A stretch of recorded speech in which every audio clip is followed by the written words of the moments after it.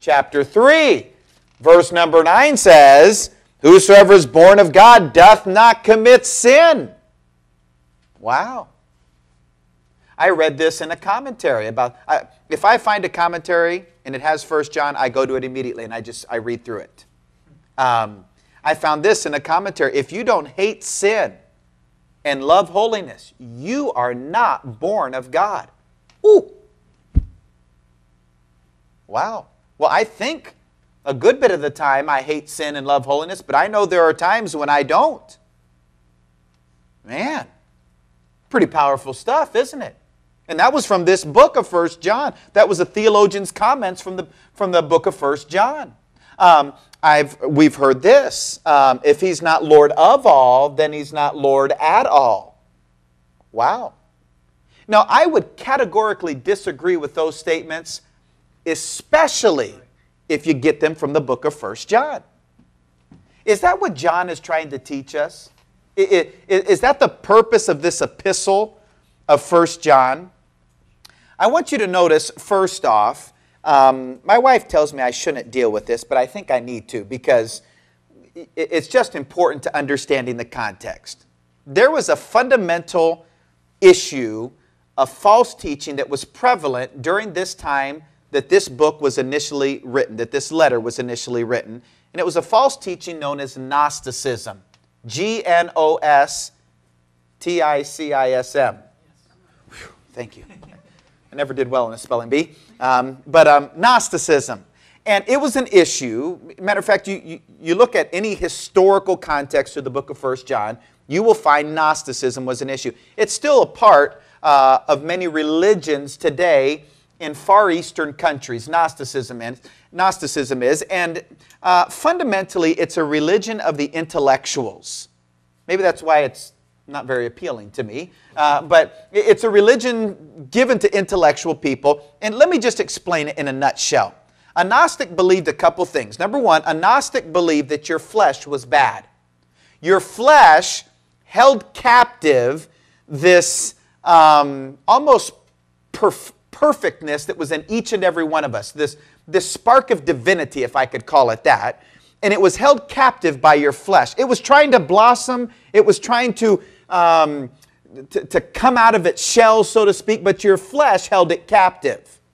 And a Gnostic also elevated experience for this reason. The more you knew, the better you were. So knowledge was elevated, and the best way to gain knowledge was through experience. It kind of makes sense. There's some logic to it. For example, if you want to know about something, go ahead and try it. All right? What's it like to drive 150 miles an hour down Commercial Boulevard? Well, just get out there and try it. I mean, I wouldn't do that, but if you want to know, go ahead, you know. And what a Gnostic then would do is they would try anything. It didn't matter if it was good or bad. Morals were beside the point. Why? Because you could try it, you could learn in the process, and you would gain knowledge. Well, we have to understand that that's not good thinking. If something's bad, don't be a part of it, okay? Period. You don't need to try it just to find out whether it's good or bad, all right? And so that was the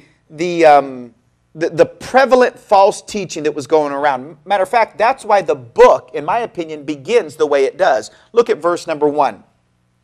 That which was from the beginning, which we have heard, which we have seen with our eyes, which we have looked upon, and our hands have handled of the word of life. Who is verse 1? And if you want to be fair, go through to verse 2. Who are verse 1 and verse 2 talking about? Believers. Jesus Christ. Okay. Now, when it says we saw Him, we heard Him, we touched Him, what are they talking about? They're talking about the incarnate Christ. They're talking about God in the flesh. Ooh, a Gnostic wouldn't believe that. You're kidding me. No way. God would not send His Son in the flesh. Flesh is bad. But John begins by saying, look, we saw Him, we heard Him, we touched Him. He was the Word of life. That references John chapter 1. And Jesus Christ is God. Jesus Christ, that is, God did come in the flesh. dealing, I think, primarily with this issue of Gnosticism. Well, it appears that Christians were beginning to embrace this false teaching. Sounds a little appealing, doesn't it? Do whatever. Try it. It's not bad if you can learn something. And so Christians were embracing this. And do you know false teaching always undermines sound doctrine? It always does. That's why it's important to not stray into false teaching. And especially this lifestyle stuff. Okay? Do you know how you live is important? And one of the fundamental doctrines that is undermined from living worldly is a doctrine we call assurance of salvation. 2 Peter chapter 1 deals with this. We're not going to look at it, but it talks about adding things to your faith. And the Bible says, when these things are missing, you'll become blind and cannot see afar off and will have forgotten that you were purged from your old sins. So that how you live really is important.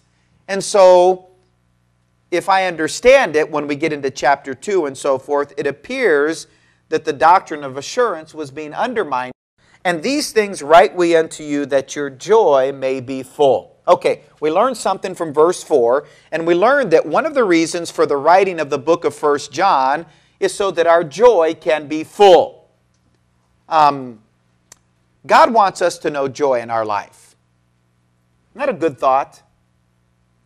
Some people think, boy, if you're a Christian, life has to be, just ho-hum, doom and gloom and miserable and just kind of plod along and just, carry your cross and someday on the other side of eternity you'll have true joy and happiness. I don't believe that. I think you can have joy right now, right where you're at as God's child. That's right. And so one of the reasons for the writing is so that our joy may be full. The word full means crammed or complete. Not a little joy, but a lot of joy. God wants us to have a joy that is full in our life. So it brings me to an obvious question. Are you experiencing joy as a child of God? Some of you look at me like a calf at a new gate. Where did he come from? Are you experiencing joy as a child of God? Is that a fair question? I think it is, in light of this. This incorrect teaching from the book of 1 John, it doesn't bring joy to our life. Trying to undermine our salvation. There's no joy in that. There's confusion and turmoil. The Bible tells us in Psalm 16, verse 11, Thou wilt show me the path of life. In Thy presence is fullness of joy. Okay, so you can have joy in your life as God's child. But the fact of the matter is, many times we don't, right? Sure, that's just right down where we're at, where we live. Many times we don't have joy. Well, what robs us of joy in our life? Sin does. Do you remember Psalm 51, David's psalm of confession with Bathsheba, the sins he had committed? And he says in verse number 8, Make me to hear joy and gladness, that the bones which thou hast broken may rejoice. Verse 12, he says, Restore unto me the joy of thy salvation. So there's no doubt about it. Sin will rob you of joy in your life. Look, for a good many Christians, unfortunately, we know more about sin than we do joy. So here's in part what we've learned from the book of 1 John thus far. God wants us to have joy in our life. That's a good thing. It really is. For you, whoever you are, whatever your name is, if you're a believer, if you're a child of God, God wants you in your life to experience joy. And that encourages me to know that that's what God wants for me. And so if God wants that for me, I'm going to be naive enough to think it's possible. How about you? Amen. Sure it is. Okay, so God is interested in us having a joy, and not just any joy, but a joy that is full. Now, it brings us to verse 5. Listen to verse 5. This then is the message. Will you listen to how that's worded? It's the very beginning of the book. We're 5 verses deep, okay, so not very far in. And listen to